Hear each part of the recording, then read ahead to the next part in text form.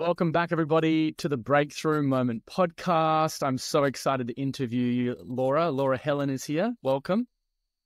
Thank you for having me. For those of you who don't know Laura, she's an world schooling mum, an award-winning author and speaker. She's actually written 5 books. One of her books is called Creatively Homeless. And also, Laura specializes in helping people get their voice back. She truly listens and cares and creates transformations in people who want to make a difference and who want to make an impact. And so super excited to dive into your breakthrough moment, Laura, in just a moment. And I'll just do a quick little intro as to this podcast. And for those of you who are tuning in for the first time, the breakthrough moment is all around sharing successful entrepreneurs' pivotal moment in their life and their business that broke them into the next level of success. And as they share their breakthrough moment, us at home can also have a breakthrough as well. So without further ado, Laura, I would love to know some of your breakthrough moments. Super curious. So for me in business, we went from no children to 2 children very quickly, very messy story. And hubby was working like 3 jobs to try and support us. And I'm like, I need to make money online. How can I do this? I have a huge heart and a passion to make a difference, but no one knew who I was. How do I get out there if I haven't got the results yet? And it was just a massive struggle. So we did loads of trainings, loads of courses, and the big pattern that kept coming up was anyone has got a book. And I'm like, no, they haven't. So I started looking at it, all the people I admire and I'd learnt from, and realised they're actually right. Anyone has a book. And then I'm like, okay, that's great, but I have 2 under 3-year-olds. Like, where am I going to block out a year to write a book? And that was my biggest breakthrough, was learning I could create all the content for my book in 4 hours. So I started creating books while my children napped. And we made such a storm, we made such a difference with our books that everyone started asking us how we did it. And that's how my business was created, and that's where it all blossomed from. So much so that even my children create books. My daughter's spoken on stages all around the world because of her books. She's got 5 in 3 languages. She started writing at 7. And she inspired her little brother. And when he was 4, he's now 12 and has 45 published books, and they're both winning awards for these books. Wow. Are you serious? This is incredible. He got 45 books. Published. We haven't done all the others yet. We're so busy. There's 12. Oh, got it. Yeah. Wow. And this is super inspiring. Okay. Amazing. Then, like, gosh, I'm kind of shocked. That's usually Let me give you a lifetime then. So we're a family of authors and we love travel. And my messy story of becoming a mum was while I was pregnant with my first. We brought home a traumatized 3-year-old, crazy situation, huge legal battles. The legal costs, we practically mortgaged a child with no way to pay, but we had to make her safe. So then we were like frantically, we had so much month left at the end of every paycheck. Times were tough. And I'm very much a burn the boats person. So we decided to create life differently and started traveling. And the short of it is, in 3 years, we managed to pay off all that debt whilst traveling the world of our children. But our biggest breakthrough was one night in France. It all went very wrong. We call it the week. Everything went wrong. We lost bank cards. We got bank cards stolen. All these things happened. And we actually had one night outside a train station, like on the streets with the kids. Absolute breaking moment for me. But by the time they all woke up at 6 a.m., I'd made $6,000 in the bank and discovered the world of house sitting. So now we travel the world for free, looking after mansions all over the world. It's magical. So in my biggest breakdown was my biggest breakthrough, and that just gave us absolute world freedom. Perfectly. You said it perfectly. Breakdowns created the breakthrough. So you woke up with another $6,000 in your account. You're a powerhouse. You're an incredible manifester. It's incredible. So how did you do that? I sat up all night with my phone and my charge bank and my little iPhone 6 back then, and just was reaching out to anyone I'd connected with, because we did so many events, and just kept adding value and adding value and adding value until someone said yes. Because when the kids went to sleep on me and Daddy that night, I felt like an absolute failure. Like, it absolutely was breakdown to breakthrough. Like, it was my most broken moment. I failed as a mum, as a wife, as a human. Had a little meltdown, I give myself 90 minutes to get over myself. And then I just cracked on and just thought, if I just add enough value to enough people, something will come back. And by the time they woke up, I'd beam and smile. This is never going to happen again. I've found a way. We don't have to pay to live in the world. And I've created all this money to go play. Wow. What a turnaround. That's incredible. Did that change? So now, what countries have you been to, and how long have you guys been traveling for? So this is our 8th year of travel. My children have been traveling since they were really little. So they're now 12 and 15. And they've been to over 16 countries. They were working out the other day. They've been on over 30-something planes.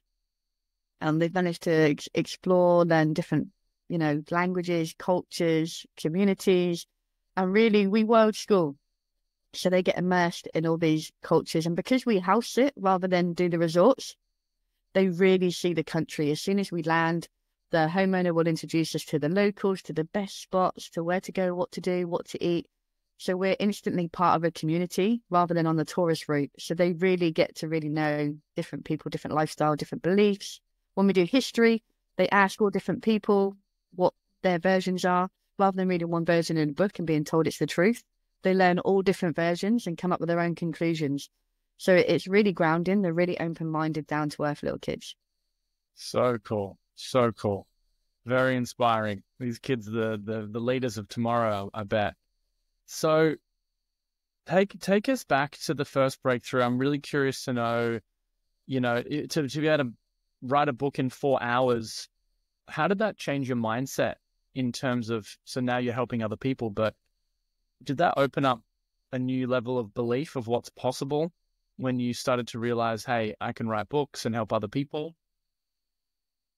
So I always wanted to help other people. And if I'm honest, to start with, I made that first book a bit selfishly. Like, I want to show people what I've got, and that be like an expensive business card. So people really get to know me before I try and sell them. So everyone's warm market, not cold. And that was my marketing strategy.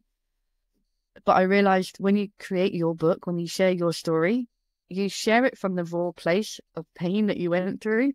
But when it's all created and you read it back, it's like taking your name out of it and you take all the judgment out and you realize, wow, I did this. I went from here to here. And it changes something inside of you, causes a transformation where you suddenly own it. Your story is no longer painful, it's empowering. And I'm like, if I can do this for other people, like, that is just magic to me. I take people from dark places and lots of pain and make them the experts in what they've overcome so they can turn their hand back and help others come through that journey. And it's so empowering. It's powerful enough that the author gets something, but to watch the difference they make to their audience is incredible. So cool. So cool. So there are lots of entrepreneurs out there wanting to have a breakthrough. Based on the breakthroughs that you've been through, do you have any advice for the entrepreneurs out there looking to go to that next level? Get out of your comfort zone. They say, like, live on the edge. We did that for 2 years, literally every day we weren't making it. It was like, do we eat? Do we not? Do we have somewhere to stay? Do we not? We extremed this concept. But it's made us strong, incredible people. And when you get out of your comfort zone, I make a joke all the time because some of my clients really throw their toys out the pram when we're pushing them out their comfort zone. And my hubby will get all protective of me, like, oh, they're not being very nice. And I'm like, don't worry, at the end of every breakdown is an incredible breakthrough. So when it feels tough and hard and you don't like it, keep going. The only way you fail is if you quit. If you keep going and you push through, there is magic at the other side.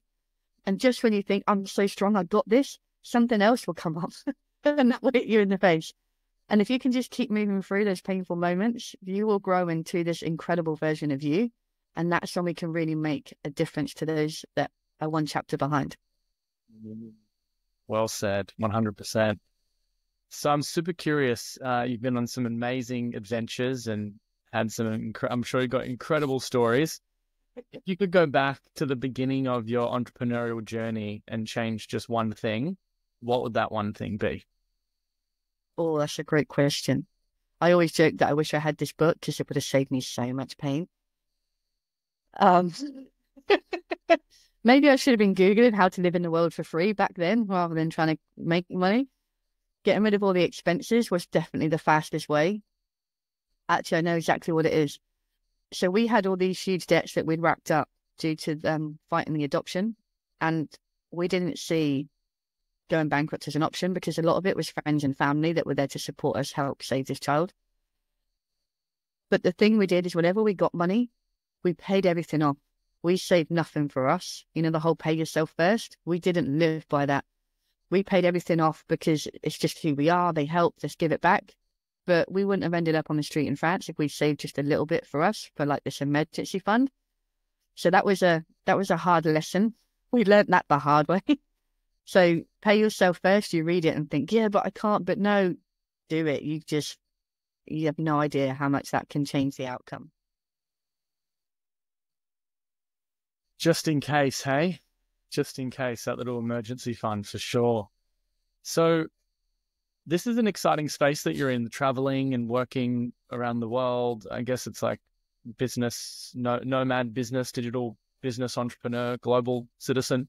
Do you have any bold predictions for the future in terms of AI or where the world's going? What do you see the future of this space being? We just wanted that time and location freedom. We just wanted to be free and have our kids just do things because they want to, not because they have to make ends meet, which is why they've got their books. They're already creating passive income. They're investing in stocks and shares and crypto and all this cool stuff at such a young age. We want them to have more choice. The most beautiful thing for us was we were a couple of years in, we were like, okay, we just want to be off-grid, out of the way, away from it all. And that's when the pandemic happened.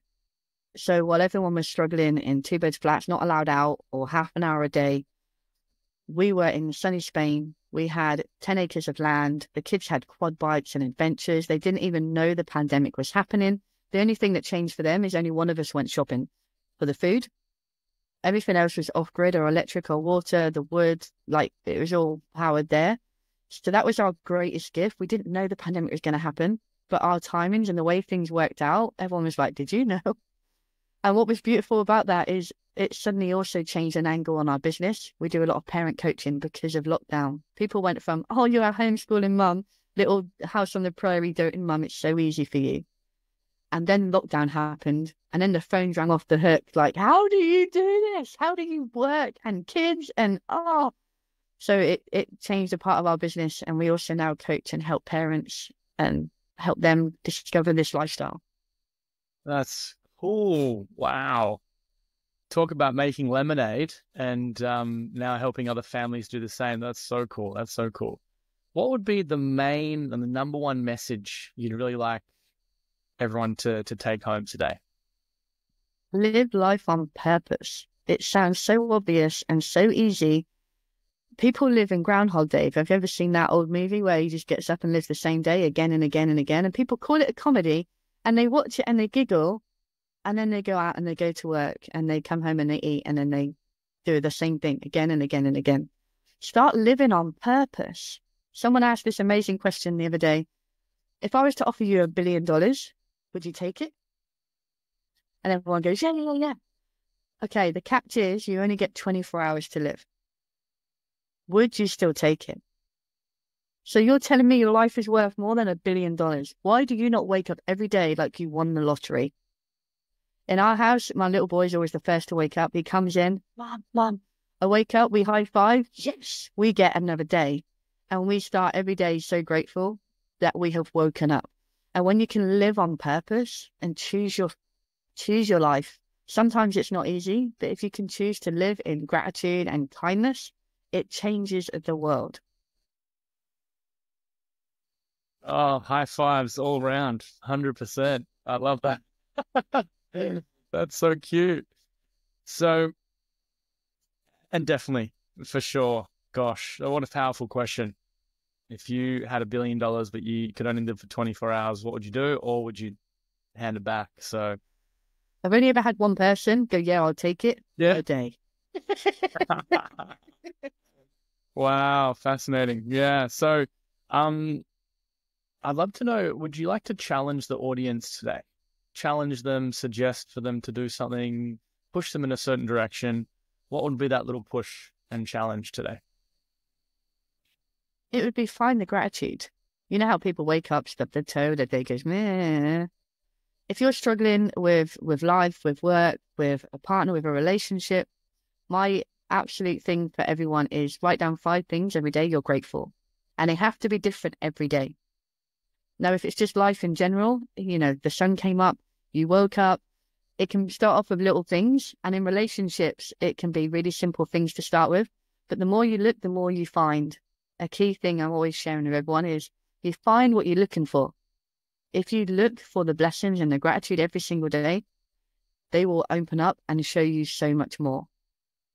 Whereas if you focus on what you haven't got, what's missing, what went wrong, you will find more of that too. We look for the magic in every day, and every day is magical. Is every day easy? No, absolutely not. But can we find the magic? Absolutely. Oh, pearls of wisdom, Laura. This has been such an insightful conversation. This has been one of my favorites. So how can people get in touch with you? How can people connect? So we are very present on social media. Our family, if you want to get to know our family stuff, it's Forever Family, Forever Free. Because we adopted my daughter, so she became our forever family, and we live around the world, so it's forever free. If you're interested in our books, it's booksboostbusiness.com. And I'm, of course, Laura Helen. We're all over social media. If you link to me, you'll find my kids and their incredible books, which are not school topics. It's things like the 6 human needs, the 5 love languages, Ho'oponopono, yoga, meditation, finance for kids, how to be fearless. My daughter actually speaks on overcome bullying and suicide and helps kids get over all that incredible heavy stuff because she's awesome. So if you're into things that aren't in the school system but you know your children need, we have all that good stuff too. Yeah. Incredible. I'm so inspired. I'm definitely going to check you guys out and get in touch and stay connected. Yeah, everyone at home, connect with Laura and her family. I'll put the link somewhere around here. But yeah, what an incredible interview. Thank you so much for your time. Thank you so much for having me.